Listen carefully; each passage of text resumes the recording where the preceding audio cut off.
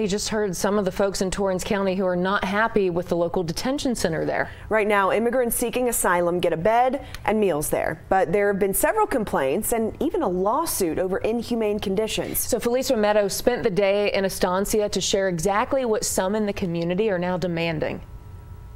That contract between the Torrance County Detention Center and ICE ends on May 14th, so you can see the sense of urgency as advocates have about 1 month to plead their case. County commissioners heard from several advocates reading testimony from migrants in that private facility, everything from deplorable living conditions to racist treatment. For years, migrants seeking asylum have been bussed into and placed at the Torrance County Detention Center. On our way here, we were told that we were going to a shelter.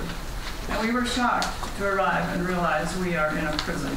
A migrant detention facility plagued with lawsuits over poor conditions. We are calling on Torrance County to elect not to renew the contract so that we are no longer detaining asylum seekers. Wednesday morning, advocates did just that. More than a dozen people signed up for public comment to try and stop the county from renewing their contract with U.S. Immigration and Customs Enforcement. More than one client has told us they don't know how they'll make it through the day. People with New Mexico Dream Team, Immigrant Law Center, and other organizations read off personal statements from people inside the detention center. My family and I hoped for safety and protection, and I ended up in a place devoid of humanity and respected for human rights. The food we are told to prepare is dirty.